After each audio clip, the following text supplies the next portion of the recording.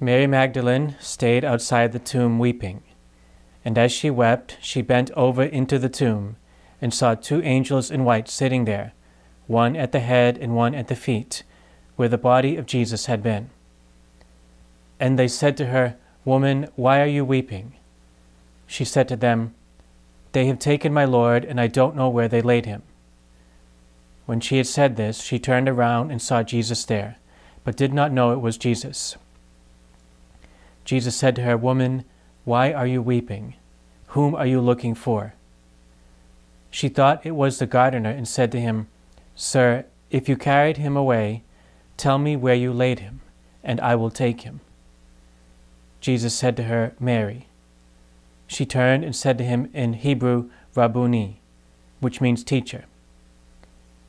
Jesus said to her, "Stop holding on to me, for I have not yet ascended to the Father. But go to my brothers and tell them, I am going to my Father and your Father, to my God and your God." Mary went and announced to the disciples, "I have seen the Lord," and then reported what he had told her. The Gospel of the Lord. Praise to you, Lord Jesus Christ. The tomb of Jesus is for Mary Magdalene a place of intense sorrow, but also intense joy. We hear in the Gospel that she approaches this tomb and she's weeping. She's weeping because of who Jesus was for her. Jesus was an authentic friend. He was the heavenly friend. He was the one that gave her true love and true acceptance and hope. He was the one who gave her this grace of salvation. And he has died. And as Mary Magdalene goes to the tomb, she's going to a thing that is a sign for her that the greatest person in her life is gone. Therefore she weeps. Her weeping must have been part of her very deep nature, part of her personality, because of who Jesus was for her, something that would never leave her heart. The pain of losing Jesus was so great. It's also a painful situation because it's as if her prayer received the answer from God, no. She goes to the place where Jesus is gone, and she doesn't know where they put him. So she has intense sorrow. But also, it's a place of intense joy because she encounters Jesus in his resurrection. You must imagine that was an explosion of joy that came to her heart. Jesus is alive and he's real. He's right here. This joy becomes so powerful that it leads her to become what we call the apostle to the apostles. She's the first person to announce the gospel. She's the best evangelizer. It's as if she was the first person that Jesus trained in the mission of evangelization.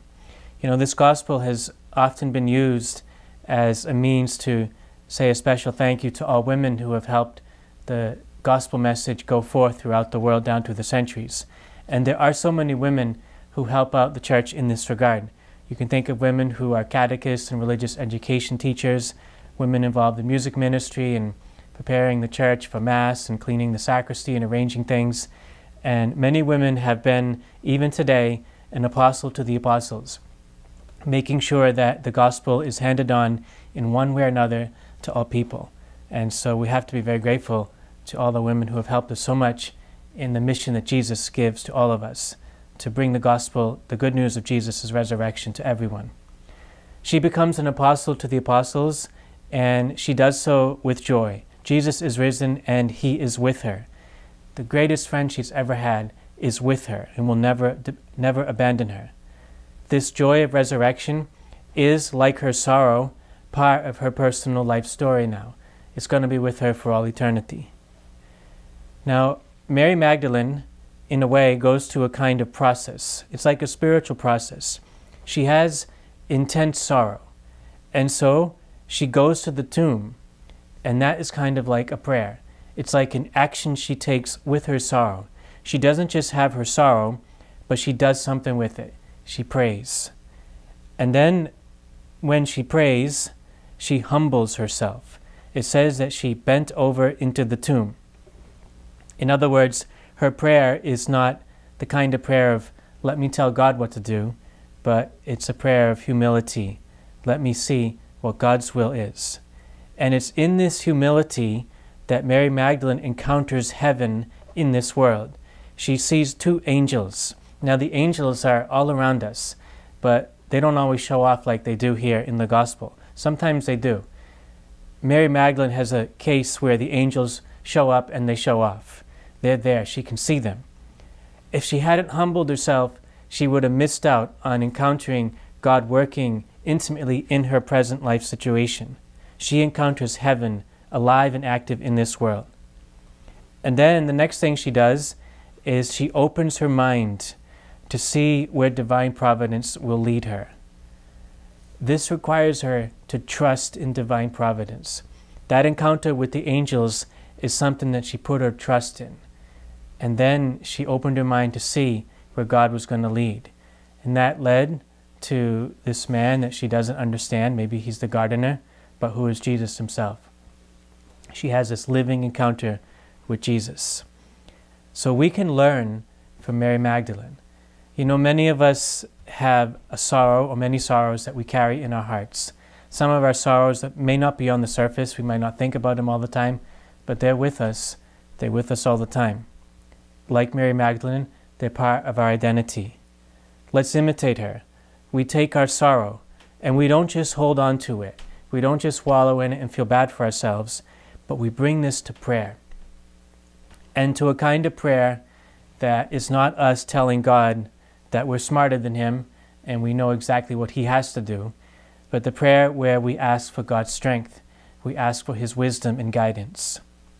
Then we move with our sorrow, with humility. We humble ourselves in our prayer. We seek to do not our own will, but God's will. This humility can call us to examine our own life, to make sure that we're on the right track, spiritually before God and before others, that we are living the great command of love. We humble ourselves to try to seek God's will. We trust in divine providence. We trust that how God is working in our present situation is something that we can follow. We can move forward with one step at a time. And then we open our minds to see where divine providence will lead us. And God works in our present life situations. You know, there's a good book called Abandonment to Divine Providence by Jean-Pierre de Caussade, and he talks about there being 8 sacraments. We know there are 7, but he says the 8th sacrament is the present moment. If you think about it, the only thing you have right now, and that I have, is this present moment. We don't have anything else. It's the only thing we have possession of. And it's in this present moment that we have God. Just like Mary Magdalene in this present moment at the tomb, she had heaven right there. She had Jesus. So let us try to imitate Mary Magdalene's process of prayer, her spiritual steps. With whatever sorrow or pain or confusing situation we have, we take it to prayer. We take it to humility and seek God's will. We trust in God's providence, and we open our mind to see how He's going to lead us. In this way, we will encounter Emmanuel, Jesus, who is risen and is God with us. God bless you.